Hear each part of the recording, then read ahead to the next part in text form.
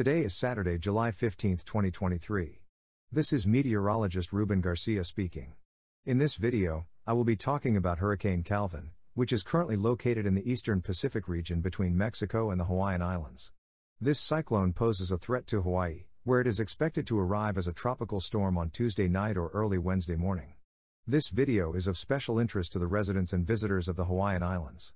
Please remember to share this video with family and friends who live in this area so they can be prepared for the impact of this cyclone.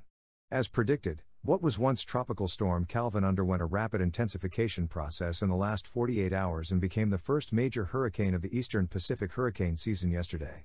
It reached Category 3 with maximum sustained winds of 125 miles per hour. However, over the past 12 hours, we have observed a continued weakening process as forecasted. It is currently a Category 2 hurricane with maximum sustained winds of 105 miles per hour.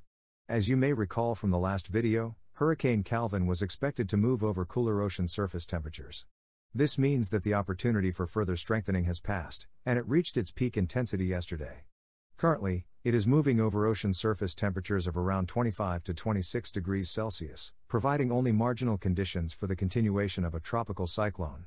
Additionally, it is moving through a fairly dry area, which will also contribute to further weakening as it continues westward and approaches the Hawaiian Islands. As we had forecasted several days ago, the track models continue to show good consensus.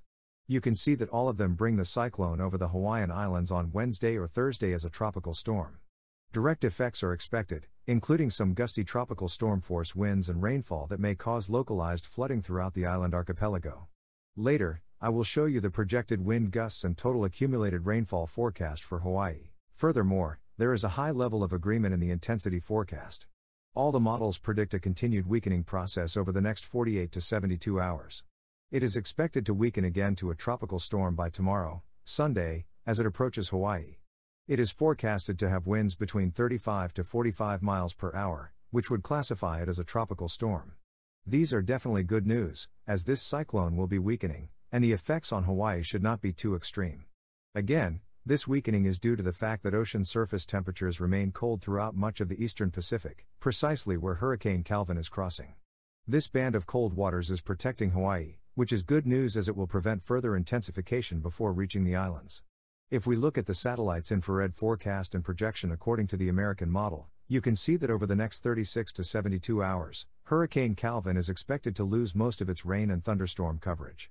According to this projection, it would reach the Hawaiian Islands greatly weakened, but with some tropical storm force winds and rainfall that may cause flooding issues.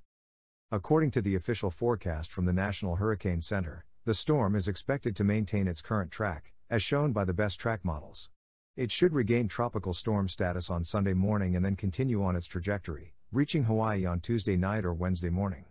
The top global models agree with this forecast. Here we have the American model, the GFS, which shows a weak tropical storm reaching Hawaii, similar to the European model's forecast. In the following animation, you can see the projected wind gusts. Expect some gusts between 40 to 45 miles per hour affecting the Hawaiian Islands starting in the early hours of Wednesday and extending until Wednesday night. Although windy conditions are expected, this wind should not cause major issues or damage throughout the region. In the next animation, you will see the Doppler radar forecast. Notice how the rainfall approaches the Hawaiian Islands. The first rain bands may arrive on Tuesday night and continue throughout Wednesday. It is expected to be a rainy day, with some areas receiving up to 6 inches of rain, especially near the city of Hilo. Generally, rainfall amounts of 2 to 3 inches are expected. These accumulations will be significant, and we hope they do not cause major flooding issues. Well, that's all for the preview of this video. Tomorrow, I will be recording a new video to discuss the tropical waves that we anticipate will develop in the Atlantic region next week. Until then, I hope everyone has an excellent weekend.